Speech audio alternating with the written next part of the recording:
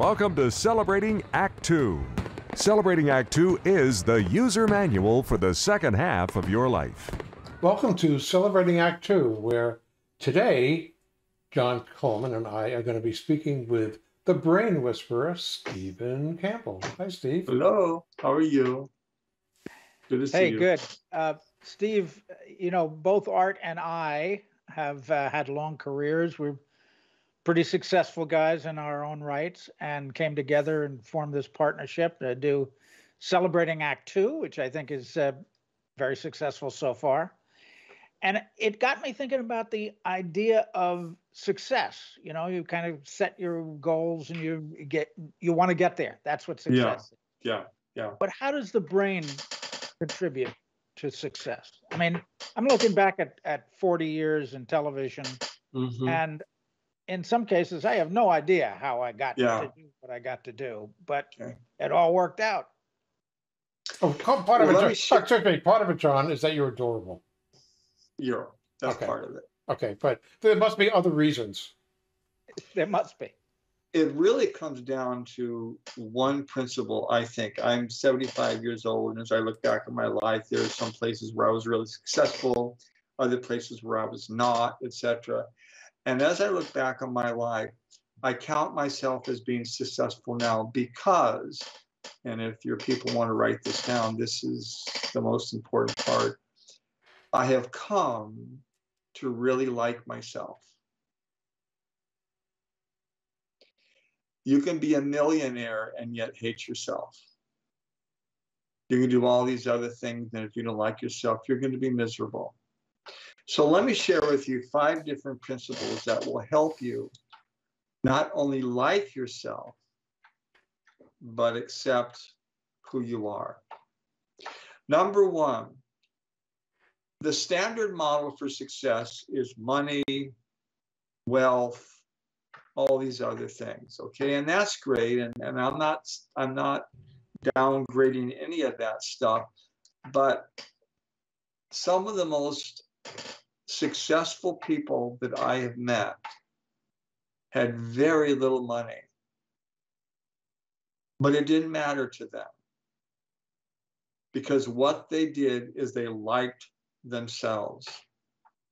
They saw the mistakes, they saw the successes, and they said, even though I've done all of these things, I've come to like myself. So their success is not predicated on things that can change. You can lose your money in a second. You can lose your house in a second. That's happened here in America. You can lose your life in a second through COVID. So the bottom line is it's not predicated on any of those things. Basically, it comes down to liking yourself. Number 2, avoid comparing yourself to others, because here's what we do. We compare ourselves to others that are much more successful, quote unquote, than we are. That's a lose-lose. It doesn't have to be that way. So no comparisons. It took me a long time, like decades, to learn that I don't compare myself to anyone except who I am today and how I'm growing. Number 3, celebrate my victories, both big and small. There's a very, very famous study that came out of Stanford University back in 1975 called The Effort Effect. What they discovered is that most of us pass over our successes too quickly, too lightly for them to ever become a part of who we are. So when someone compliments us, we often say, oh, not really, that's embarrassing, that's egotistical, I don't really think so, no. Well, one of the principles that I teach is that our brain believes what we tell it. So when we say no, the brain believes that and says, yeah, you're right. And those compliments fall to the floor, which is not only sad, but what a waste. So here's a new way of thinking when you do something well. When people compliment you, you look at them and you smile and say, you know what? That makes me feel really nice. Thank you for taking the time to tell me that. And then when you get by yourself You wallow in your success like a pig in slop. Wallow in it.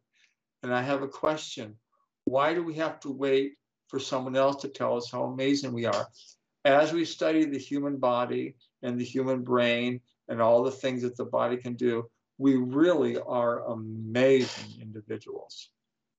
Number 3. I'm sorry, that's number 4. Number 5, ready? I'm sorry, that's number 4. Number 3 is take a holistic view of yourself. Not what you can do, but who you are. Not what you've done, but what you can become. That's the most exciting part. And then finally, accept your failures. As you read the biographies of most amazing people, it's amazing how many times they failed.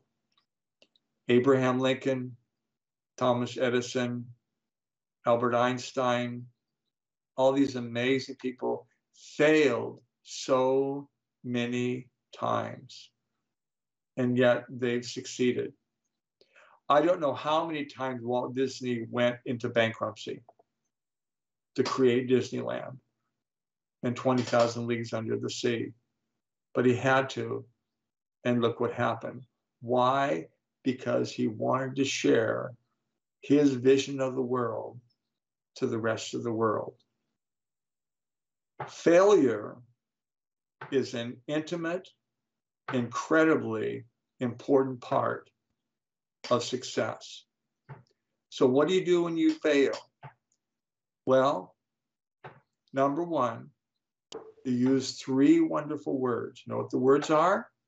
The next time. The next time I'll do it this way. The next time I'll do it that way. And when you say the next time, you're saying 3 things. Number 1, you're saying there is a next time. How many next times do we get, guys?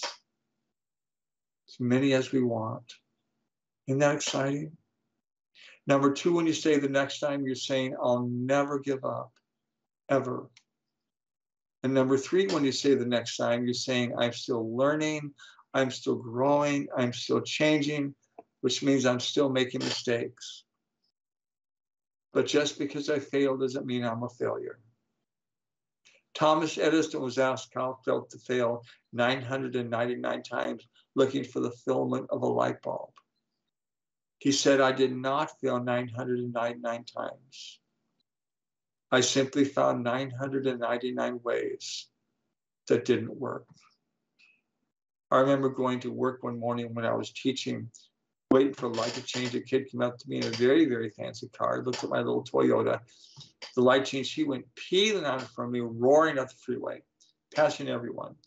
As I watched this, I had this epiphany. How many cars are already in front of him? Millions. How many cars are behind him? Millions. So maybe it's not a matter of how fast you get there.